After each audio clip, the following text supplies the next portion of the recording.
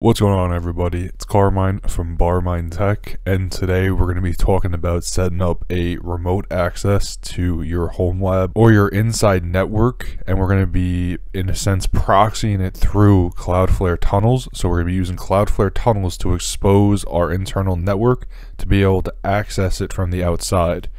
We're also going to be adding on additional security through Cloudflare to authenticate users before they're able to hit any internal resources inside your Homelab or your local network. Today we're going to be using Cloudflare tunnels, and we're going to be using Apache Guacamole. I've made videos on both of these topics in the past, and we're going to be building off of those. So if you aren't familiar with either of those, I'm going to have some links down below, and I would suggest checking out those videos first and maybe getting that project set up first, and then you can come back and set up this video.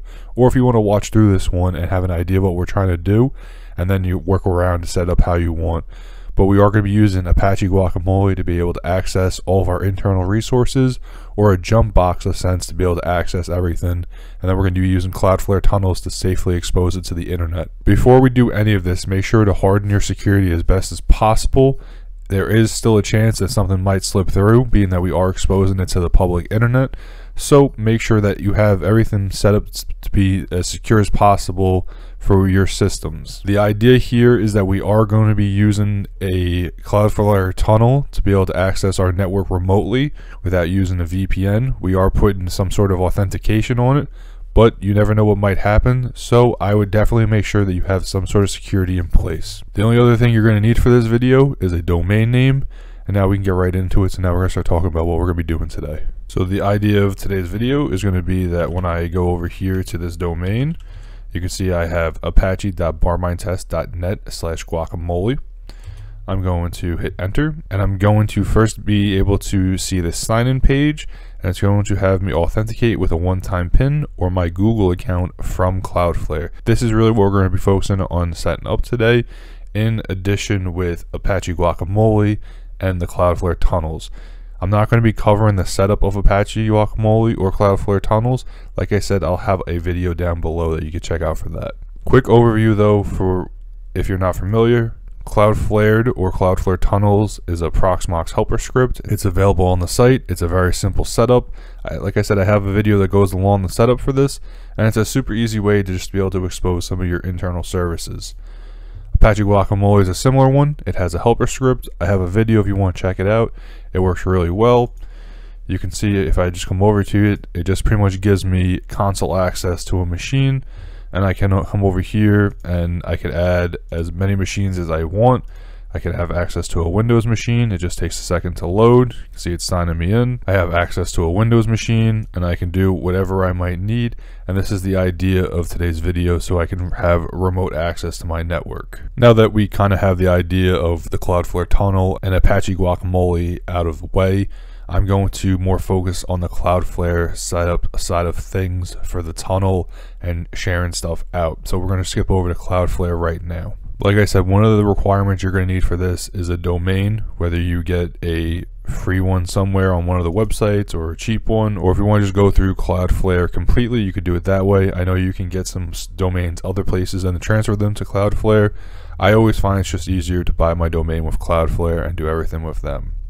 So like I said, this is going to be the first start. We're going to need a domain name in Cloudflare. You can see if I come over to DNS, it already has a DNS entry. We don't need to worry about this because the tunnel is going to set this up for us automatically. So on Cloudflare's homepage, you're going to want to open up Zero Trust. Now, I find the easiest way is to open this in a new tab. So you can just right click and open a new tab. And if we come over to the Zero Trust dashboard, if you don't have it already set up, you should if you already have Cloudflare tunnels. It's a super simple process. And like I said, my other video for Cloudflare tunnels goes over in more detail. The idea of what we're going to be doing today is working with tunnels. So we're going to come over to Network.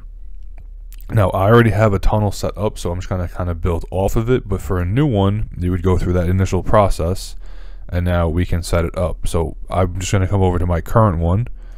I'm going to configure, and in public host names is where we can add in what we're trying to work with. So you can see I want to work with apache.barminetest. This is the one that I set up. So you would click add public host name, and you can put in whatever you might want it to be. So for me, I'm going to do Apache. and then I would select one of my domain names. So I'm just going to put in the domain I want to work with. And you can see over here, it's going to be apache.barminetest.net. Now, this was an issue I had on the last Cloudflare tunnels video I wanted to do, because Apache Guacamole uses this /guacamole at the end of its URL. This was an issue I had because Cloudflare wasn't doing the redirect, and I actually saw a comment when I was looking back at it not too long ago of a viewer who actually told me how to get around this. So you see how it has this optional path over here. If you put guacamole in there, it's going to know to do the redirect, and it's going to set it up properly. And now over here, we would just put in our service, and it's just going to be whatever the internal IP is going to be. So for me, it's going to be 192.168.50.86.88. I'm just kind of doing this as a quick overview, but this would be how you already have your tunnel set up. Now you would click save, and it's going to build out your tunnel as well as make the DNS record for it, and now you should be able to access your internal resource publicly from this domain. So you should have something similar to however you might have wrote it. So it should be, if you're doing Apache, it could be apache.whatever your domain name is. And then over here, it should have some information. If you click on it, it should actually have the public host name, and it probably won't work because it's not going to automatically put the guacamole at the end. But if you do, it's going to redirect you, and now you can see that we're accessing the internal resource over the domain publicly. If we click on the lock, we can see there is a secure connection. It has an SSL cert, and we can close this out for now. So now that we actually have the tunnel up and working, we need to get into the process of securing the tunnel. So this is going to be done in another tab over here in Zero Trust, and it's going to be under access. There's a few ways to do this, but the idea of this tab is going to be that we're making access rules for accessing our tunnels or our public domains or the services that we're running. There's going to be a lot of different ways we could chop this up. One way we could do it is come over to rule groups, and we can create groups that we can use globally in our rules, or we can make rules as we go. So if you are interested, you plan to have multiple tunnels, maybe you want to have additional groups, you could do that easily through here. So you're going to come to rule groups. Now, if you used Cloudflare in the past like this, you might have remembered it as access groups. It seems that in a update, they changed it.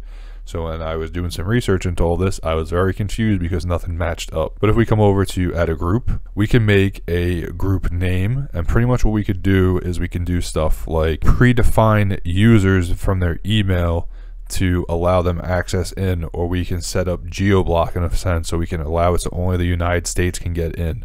We could block all other countries. Or if there's specific countries that you want to block, you could do so. So we could do something like a country block. And then we can come over here to include, and we can say we want to include the United States, and we can exclude all these other countries. So we can come over here to countries, and let's say we want to block the big ones. We could block Russia, China, Ukraine, and we could do this. These are just some of the big countries that I actually deal with at work. This is when we typically do a geo block. These are some of the first ones that we always pick out. So this is just why I pick these countries, just because they typically lead the cyber attacks going on currently. But we could do something like this. I'm going to just click cancel to close this out. We're going to leave. Another way we could do it is we can do allowed users, and now we can do email. So you can see over here we have emails. Now I can do barminetech@gmail.com and whatever other emails that I might want to use.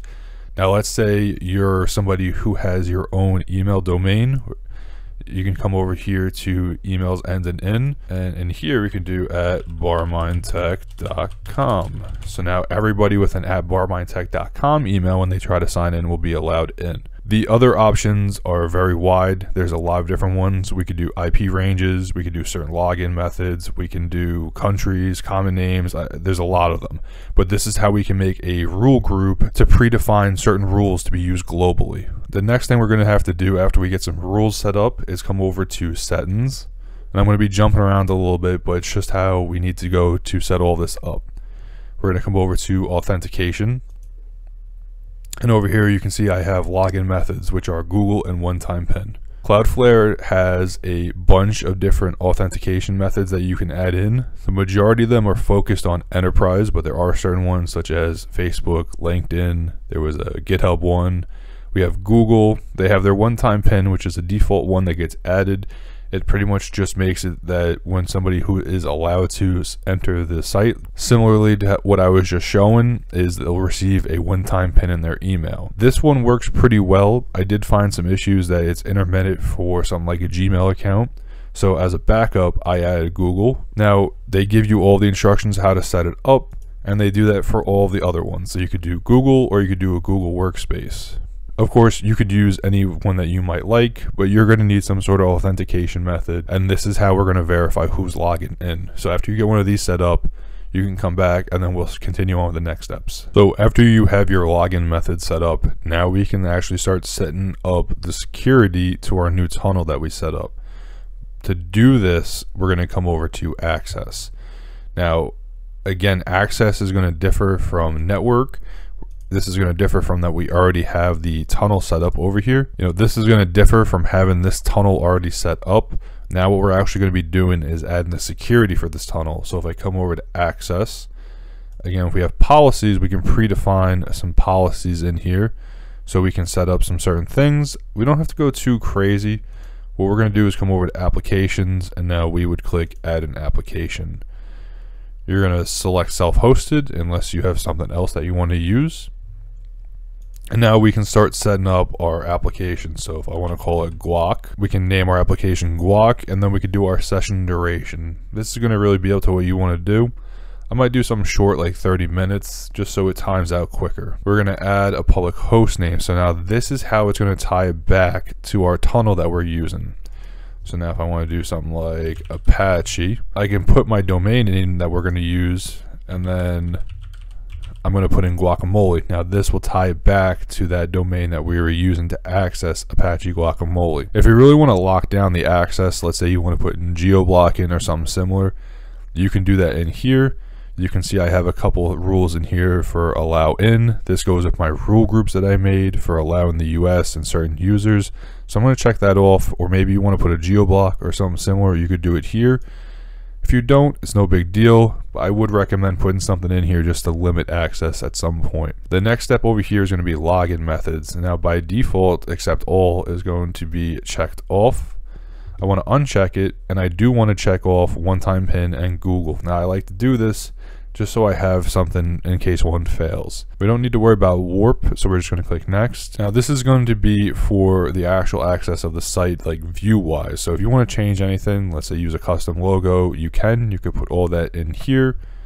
We can click next again, and then this would just be the advanced settings. At this point, you should be all good to just save, and then you should be able to access your site. And as long as everything worked, you should be able to visit your site and be able to hit something similar like this. It's going to, when I go to that site, it's automatically going to redirect me to this one for me to authenticate. And then after I authenticate, it's going to allow me access to reach to Apache Guacamole. So you would just authenticate and then you're all set. So this is actually how we would secure our tunnels to be able to authenticate users before they're able to reach into our internal network or whatever we're sharing out. This is really important for this project because we are sharing out Apache Guacamole, which is going to have direct access to a machine and be able to log into it on our network. So securing it is super important. And that's why all this is really important to have set up properly. So that is how we set up Cloudflare tunnels with a authentication login method for Apache Guacamole. So the idea of this was, maybe you're away from your house, you don't have a computer with you, you don't have a VPN that's working. Maybe you're traveling, you're at a hotel, and they just have the computers to use in the computer room. You can't install anything, you can't get any access in. This would be a really good backup to your backup connection if you can't get a VPN back in. At least you have a secure way to connect back and be able to get some work done on your machine if you need so. This was actually an idea I had a while back. I tried doing this the last time we did the Cloudflare tunnels like I was mentioning, but I ran into some issues, and I want to thank the viewer who commented about putting the /guacamole in the optional file path. If they are still watching, I hope you are, but thank you for that because that really helped get this all sorted out. Like I said earlier, it is really important to ensure security is all set up properly on all the machines, whether it's being set up for Apache Guacamole, to log into Apache Guacamole, and on your Cloudflare tunnel side. This is going to be able to get direct access to all the machines in your internal network, depending on how you have it set up. So security is very important on this project, and I want to just stress that so you have it all set up properly on your side. But this is how we can set up Cloudflare tunnels to be able to access Apache Guacamole, to be able to access our internal network when we don't have a VPN or something similar. I want to thank you all for watching. As always, I have links to all the gear in my Homelab down below if you want to check any of it out. I'll have a link to the Discord server if you want to join. Again, I want to thank you all for watching. I'll see you in the next video, and as my buddy Don would say, hack till it hurts.